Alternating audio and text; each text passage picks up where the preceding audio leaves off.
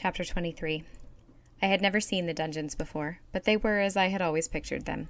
The walls and floor were rough stone, and mildew grew over them in damp patches. A torch in the hall cast only a feeble light through a slit in the door, but I had no need to see anything.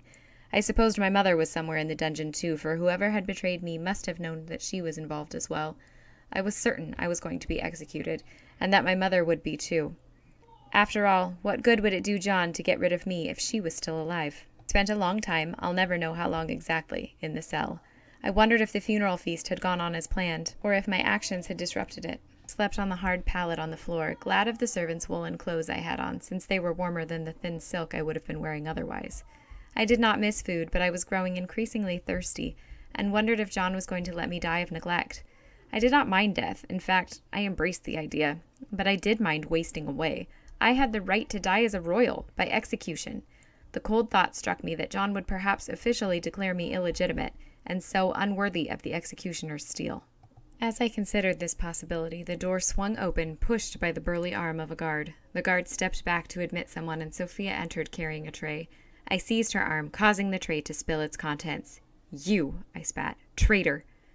"No, princess," said Sophia, trying to back away from me, but I held her tight. "What did they offer you? Your freedom? So you could marry that man?" "No, it wasn't me, I swear it." "Who else could it have been? No one else knew." I don't know. I admit that I did not want you to do it, that I would have stopped you if I could, but I didn't betray you. I didn't tell anyone." "If you didn't, who did?" "I did," said a familiar voice. I dropped Sophia's arm and she spun around so we were both facing the door. There, tears streaming down his face, stood Simon. "No," I whispered. "No, it couldn't be you." He stepped toward me and stretched out a hand in my direction. I slapped it away before he could touch me. "Why?" I said. "Why?" He tried to speak but was choked with tears. Finally, "Atreus," he said.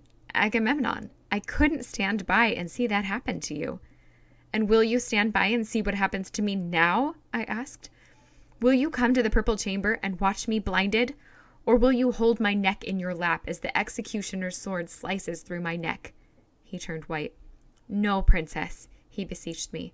"This will not happen. He gave me his word. I made him swear on your father's soul. I told him that there was to be an attempt on his life, but that I would not tell him who was behind it unless he swore neither to torture nor execute the person involved. I told him that even under torture I would never betray who it was unless such assurance was made first. He didn't want to, but your grandmother realized the need for haste and forced him." "And my mother?" I asked. "No one knew she was involved until you were captured, when she went raving to the banquet hall, a drawn knife in her hand. She screamed that his life would be forfeit. The guards easily overpowered her. She is obviously mad. Even the emperor recognizes it. He has agreed to send her to a convent in the mountains where she will be looked after. Her servants are packing even now. She doesn't remember what has happened, and thinks she is going to join your father on campaign the way she used to before you were born. She seems quite content." That was some consolation. If she never regained her senses, she would never realize her situation. I was not so fortunate. When the guards had seized me, the flask had dropped from my hand and shattered on the floor, taking with it any chance I had to escape my fate. And it was Simon's fault that I was here. I turned to him in loathing. "Go away," I said. "Princess, Anna, my more than daughter." He was sobbing now. I refused to look at him, and the guard ordered him out. The door closed, and I could finally allow myself to weep. I sat on the edge of the pallet, but no tears came. I was alone, for Sophia must have left when Simon did. Several more days passed. I was finally allowed nourishment. I drank the water, but felt no desire for the bread and hard cheese that came on the tray. The days melted together. One of the guards was friendlier than the others and told me that my mother had departed, locked in a carriage, laughing and having long, one-sided conversations with my father, with me, with her long-dead parents. He also told me that Simon had left the palace and no one knew where he was, although the emperor had instituted a search for him. I suspected that John had had him killed and ordered a search to cover his tracks. The thought made me feel a lead weight in my chest, although I tried to push it away, saying, "Traitor, traitor," to myself. Finally, just as I had begun to think I was going to finish my life in prison, a guard told me I had been ordered to the throne room. I was filthy and half-starved. I knew that my miserable appearance would be a triumph for my brother, but did not know what to do about it. As I stood shakily on my feet, a knock came at the door. "You may enter," I said, knowing only one person knocked these days. It was Sophia. She was carrying a clean gown which she helped me put on, and I sat on the edge of my cot as she washed and brushed my long hair, now bound back simply. I had no shoes, but cared little. At least I was neat and presentable. I stepped out of the cell, leaning on Sophia's arm. The dim light of the one torch was painfully bright after weeks, I supposed, of near-total darkness. 4 large guards accompanied us. I smiled inside at this ostentatious show of force, thinking that even if I had somewhere to go, I could not overpower 1 guard, much less 4. Sophia left me at the door, and I stood in front of the throne while my brother pronounced sentence on me, our grandmother seated to his right. I was dismayed, but not surprised, to see Nicephorus Bryennius behind John. He avoided looking at me. But he need not have feared my hatred. I had no ill will toward him, and wished I could tell him so. He was loyal to his emperor, and after Simon's treachery, I appreciated the quality of loyalty. John was pronouncing my fate, and I pulled my attention to his words. To a Ketcheridamene convent, in the mountains. It was fitting, and it was a good plan on his part. Far away, surrounded by religious women, I would find no allies to support me in any bid to regain the throne. It was all over, and for good. He was speaking again, but suddenly Anna Dalasena stepped from behind the throne. Her face was distorted with anger. "You have not listened to my command," she said to John, ignoring me. "She deserves death." John looked calmly into her face. "We do not do things that way anymore," he said. "Don't you remember what my father said when Anna talked about killing me for the first time? And in any case," he went on, "you cannot command me. I am emperor, not you." It was as if a little lion cub had turned into a lion and bitten its trainer. Even in my misery, I enjoyed her look of disbelief as she struggled to speak. "Now you see him for what he really is," I thought. "You are rarely deceived in people, grandmother, but this time he managed to conceal his true nature from you. Not the puppet you thought, but one will do as he wants, despite what you tell him." Finally, she managed to sputter, But, you wouldn't be emperor if it were not for me. I put you on that throne." "For which I thank you," he said, as though this were an ordinary conversation. "But I have no need of your services at this moment, and I command you to withdraw." She stood stock still, whether from shock or from a refusal to move, I do not know. John made a small motion with his hand, and a guard stepped forward. Surely she would not suffer the indignity of being forced from the room. She must have had the same thought, for she began to leave. "And grandmother," John called after her. She looked over her shoulder. "You forgot your bow," he said.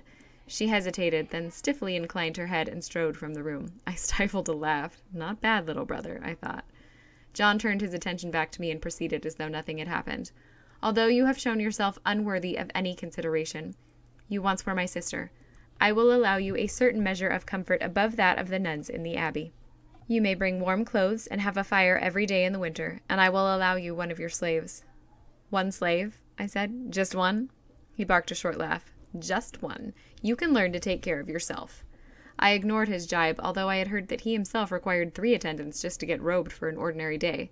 "Will this be one of your slaves that you allow me to take, or will she still belong to me?" He waved his hand, clearly bored by the question. "What does it matter? Whichever you prefer." His ministers nodded and whispered to each other. I could hear one of them saying, "Such generosity!"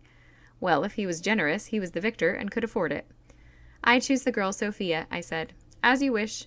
He turned to one of his ministers and said, "See to it." "Just one moment." I held up my hand. "It is clear that the slave Sophia is my property, to dispose of as I will?" "Yes, yes," he said, impatience making his voice rise. "What do I care what you do with your maid?" "Then hear me," I said. "I will go without servants to the convent. From this moment forth, the girl Sophia is to be free. She can never be claimed as anyone's slave." I wheeled and strode out of the throne room, being careful not to make any motion that might be interpreted as a bow. I must have taken my guards by surprise, because they had to make little hopping strides so that they could catch up to me without breaking into an undignified run.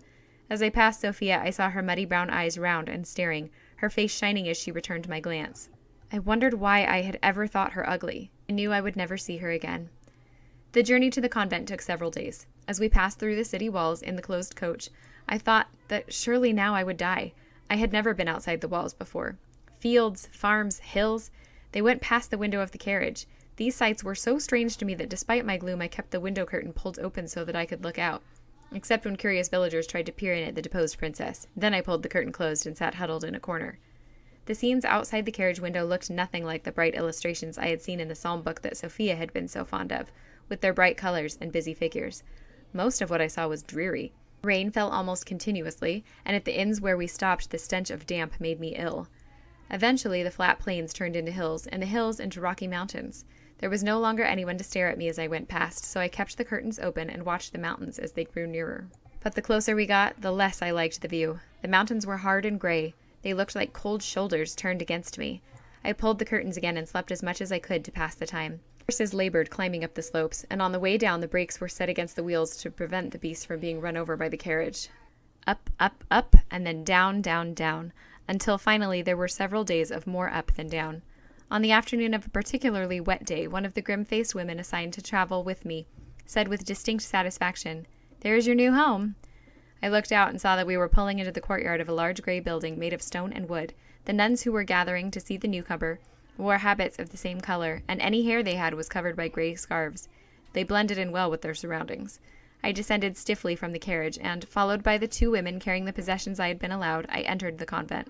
And here I stay. 2 years have passed since my arrival, and since I am only 17, many more years will pass before I move on to my next home, which will be the grave.